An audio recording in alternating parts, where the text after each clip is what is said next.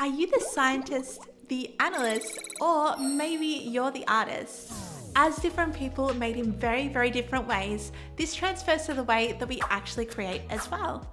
After teaching thousands of people how to create and sell digital products, I've noticed a bit of a common theme, which is those who embrace who they are and apply that to the way that they work, they see results sooner and they find it a lot easier. So in this video, we're going to talk about the 8 different creator types and go into their strengths and weaknesses as well. Let's jump in. If you don't know who I am, my name is Jessa. I'm a mum of 4 and I've been a graphic designer for around 17 years. For 9 of those, I've been selling digital products on Etsy and I absolutely love it. I still sell on the platform to this day and I also teach in my memberships. So let's jump in and talk creator types.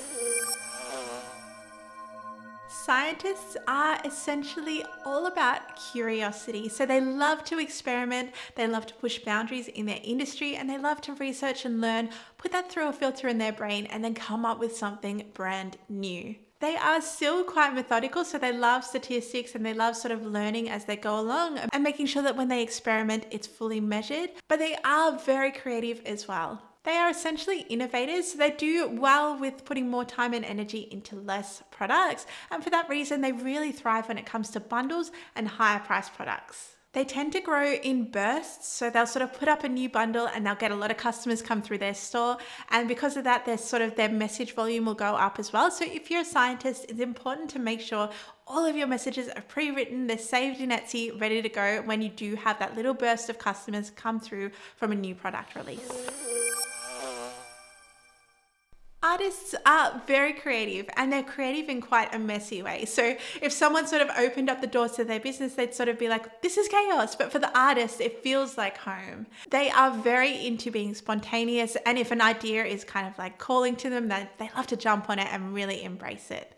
Artists love to create. It's very much the battery that drives them. And for that reason, they have no problem coming up with new ideas and new products. It's kind of a double-edged sword though as well, because they can become so in love with the idea of creating, nothing ever actually goes into their Etsy store. So they just create, end up with this huge archive of products that never actually make it into their store. So if you are an artist, make sure you set yourself out a framework and hold yourself accountable. It's amazing to create, but it's just as important to get those products into your store.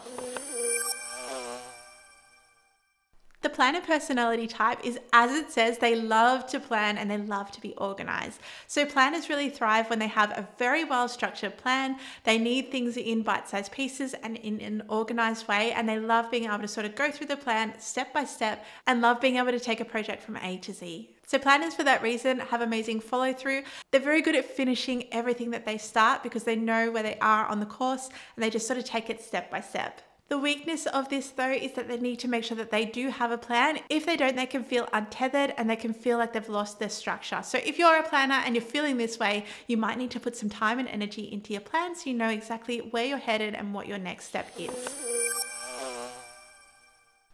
Our professors are our natural born teachers. And I mean, they love to teach. That's how they get their energy.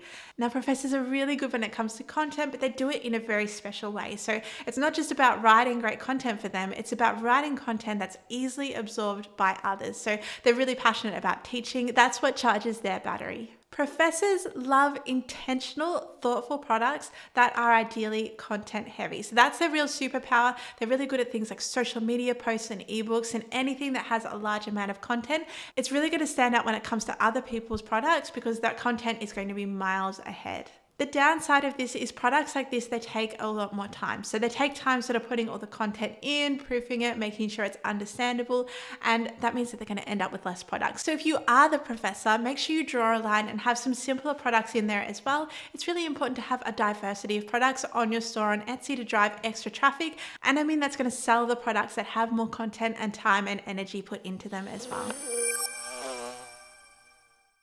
Perfectionists are all about making things really special and perfect. They have amazing attention to detail. And I mean, I married a perfectionist. I know what they're like. They are very, very good at what they do and they produce things to the highest level possible. So the superpower of a perfectionist is they have some of the highest quality digital products on the market. So that means they have a really high conversion rate, and it's usually not just the product that's great, but all of the product images as well. The downside of this is that perfectionists take a long time to complete things, and sometimes things are never perfect. That's just a reality. So it can be a bit of a process or a compromise if you're a perfectionist to do some things perfectly, and other things just are all about the speed of getting them up. So the biggest weakness of a perfectionist is obviously not everything can be perfect. Some things are never perfect. So it means that a lot of the time perfectionists can sort of hold their products and not release anything. It never sort of makes it to their store because they're sort of polishing it forever. So if you're a perfectionist, I mean, there has to be a point that you let go of a product, get it out in the world, and just focus on the next thing. Socialites are very social and they really thrive in communities. They're great listeners and they're great at sort of listening to people in a group and taking that information and creating a product from them. So people who create like this, they really thrive off that spark from other people that gives them the idea, and then they kind of take that idea and turn it into something cool. So if you are a socialite, I recommend getting into a community as soon as possible. In fact, you could get into multiple communities because that is going to be your superpower. It's going to be a vital source for ideas, and it gives you an insider view of what people are looking for. Some of my students who fall into this category, I see them come up with the most unique and special products. And I'm like, I wish I thought of that. So they have a real gift for listening in and tuning into what people want, and then taking that information and making something special from it. The biggest weakness of a socialite is they really care about other people's opinions. So when you're selling on a platform like Etsy, I mean, if you get a bad review, I see it hit people like this quite hard. But as with anything, the more that you do this and the more reviews that you get this, and I mean, everyone gets bad reviews, the stronger and more resilient you'll be. Analyzers are our detail-oriented people who love data and they love statistics. So they really thrive off numbers. They are really good at creating very optimized products, and they're good at sort of reading data so they understand what things mean. Now, being able to read data like this, it is a bit of a superpower. So for that reason, analyzers are really good at finding data-driven holes in the market and creating products for them. They're also good at incrementally improving the quality of their store. So they look at their data and they're like, oh, this little tweak will make a difference, or this split test gives me information here. So they're very good at those 1% improvements that add up over time to a significant amount. Now, the biggest weakness of the analyzer is I see them sort of sit there when they start an Etsy store and they'll just refresh the statistics on loop. And they'll be like, I've only got one visit. I've only got this amount of views. I have no sales. Or they'll be over analyzing things in the beginning. So if this is you and you are drawn to statistics and you love numbers, what I recommend is just focusing on your product count to start with and wait until you get that traffic, because it will come. When you have that traffic and you've built up that baseline product count, that's when you can start analyzing your statistics and start implementing those changes.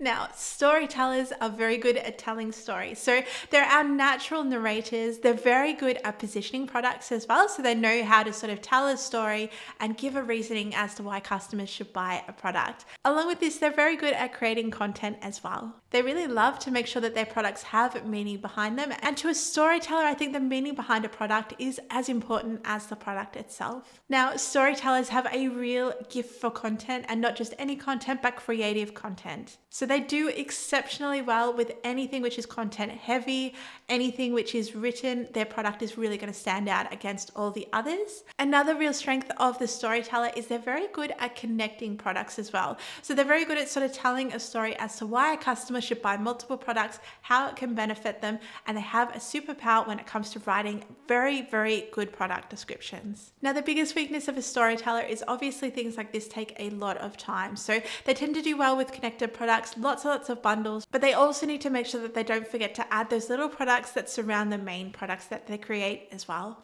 So I would love to know, what is your creator type? Feel free to let me know in the comments. Are you the storyteller? Are you the scientist? Are you the analyst? I would love to know, and bonus points if you wanted to let me know how you use the way that you personally work, your personality, to supercharge your digital product creation. Now, I personally feel that I identify most with the artist. I'm quite a messy creator and I'm quite unorganized as well. So I love to sort of like just create and create and create. That's really what makes me happiest. And I do have to watch out for being caught in that sort of creation bubble and make sure I'm following through with things. Now, if you are curious about digital products and you want to learn more, I'm going to put one of my videos just here. This is a really interesting one when it comes to finding specific products to make. I hope you enjoy it. Otherwise, thank you so much for watching. I really appreciate your time. Bye for now.